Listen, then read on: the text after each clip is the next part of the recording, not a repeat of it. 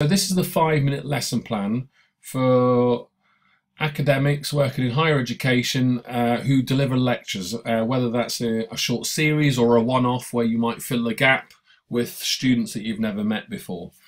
Now, before I start and go through this process in the next 8 or 9 minutes, with a bit of practice, so pause and play the video, but with a bit of practice you could master this thought process in less than 5 minutes. And I advocate that lesson planning is a thought process. It's not filling in a form or filling in all these pretty boxes. So I want to walk you through the template in a clockwise fashion, starting in the top left, and how you could reduce your anxiety when you are filling in a lecture for students that you might never have met before using someone else's content. And that's quite a difficult thing to do. So step one, what's happened before? Where are we now? Very simple questions to ask to help you get to the right place. Then what do you know about your students? Now, you might not have no data. You might know how many students are there. It might be irrelevant whether it's 5 or 50 or maybe 100. At what point in the curriculum are they is critical. Also, just logistically, what does the room look like? You know, is it group tables, lecture theatre style, cabaret seats? You know, these things make a big difference for your delivery, but also student participation.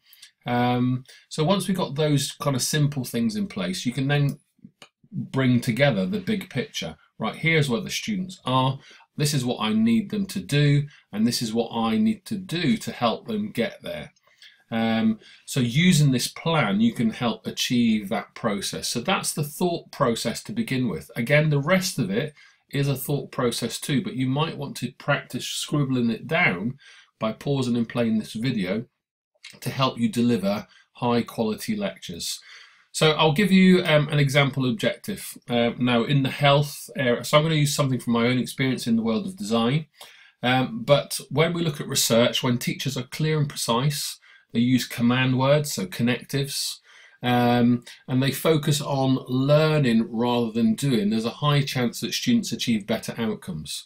So a simple methodology for this is looking at a we will, so that, so I will X, Y, Z, so that X, Y, Z. So I'll give you one example here. I would like students to understand anthropometric data so that we can apply this when designing prosthetic limbs. So there's just a simple example. You can use that for that framework for your own particular lecture. But that's a nice way to just frame an objective, and what it allows you to do is offer some clarity in terms of what success criteria or target, for a want of another word, or is in terms of what you're trying to do and achieve with them. Now, the difficulty for you watching this is if you're delivering a lecture and it's in a venue you've never been before, you've not met the students, you're perhaps teaching someone else's content. That's quite a difficult thing. So you might be struggling with how do I adapt the resources, or all of a sudden you've been given 120 slides.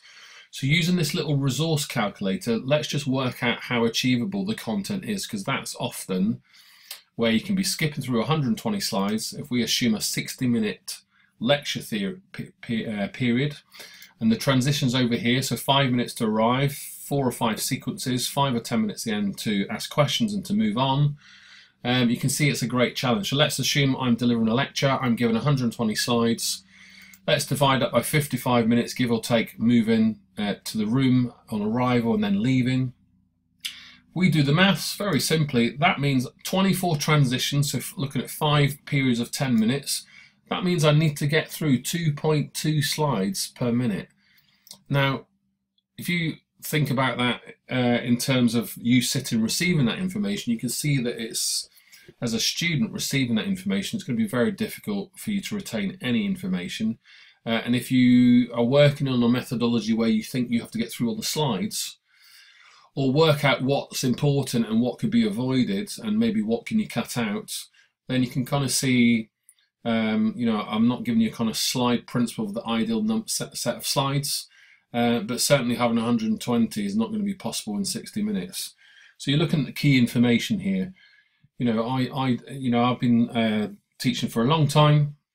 largely 11 to 18 students, but now working with adults and training teachers all across the country.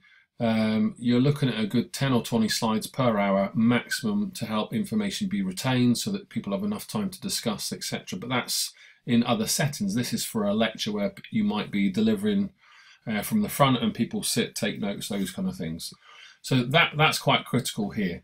Things that you can think about. Now, I've just filled this in as an example.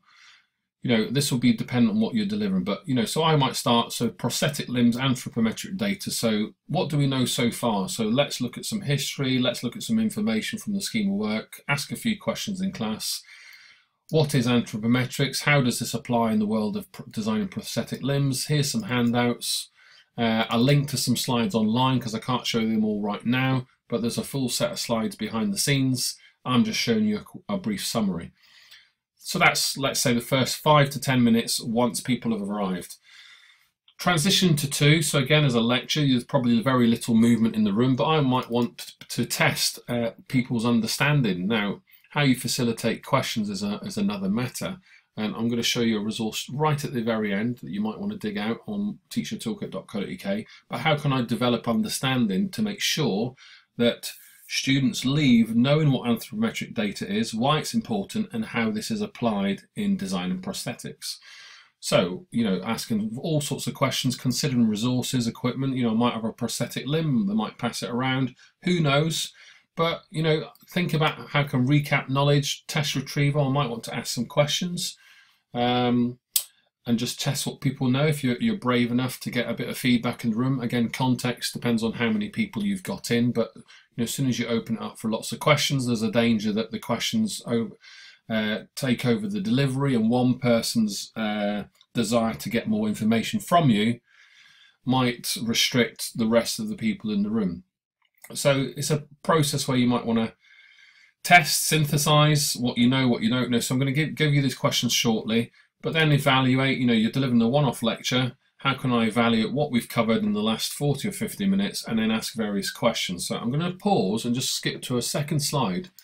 This is a question matrix, and you can find this on teachertoolkit.co.uk as a blog and a resource. But this is a nice way to frame questions regardless of what place in a scheme of work or curriculum you are.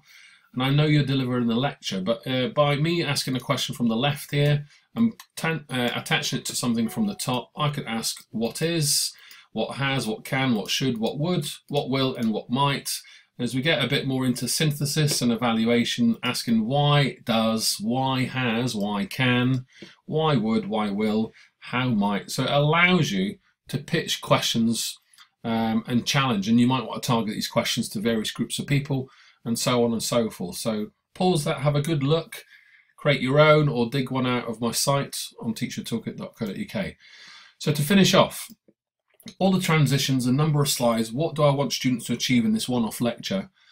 At the end, before I send them away, how am I going to recap? So how am I feeling? What are they feeling? I might want to ask for some feedback, if I want to reflect and be better at delivering or teaching in these one-off circumstances.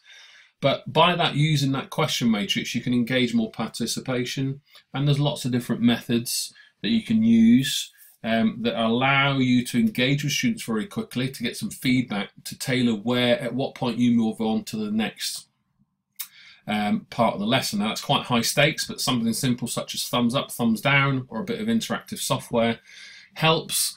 And then to finish off, even better if, so less slides, test what you know. So evaluate your own performance. What would you do differently? What made you feel uncomfortable? How was the participation in the lecture itself? If you don't ask the students, then you're not going to know. So in my experience of observing tens of thousands of lessons from teachers, particularly working in challenging situations with 30 teenagers, it's important to get feedback and adapt to meet the needs of your students so that you can deliver higher quality content. So I'm going to finish off following up, use Twitter. So for me, with this video, hashtag 5min plan on all platforms, and you can see examples. You may want to add your initials to the end of this hashtag, so 5min plan for me, McGill, and then I create a specific channel where every student in my lecture can connect and feedback and discuss. Or you might want to use an academic platform such as Blackboard or Moodle or whatever it would be. So that's it. Pause and play. Connect with me online at Teacher Toolkit. Hope you get on really well. You know, the biggest challenge for you is picking up a set of slides that are not yours, meeting the needs in the particular part of a curriculum.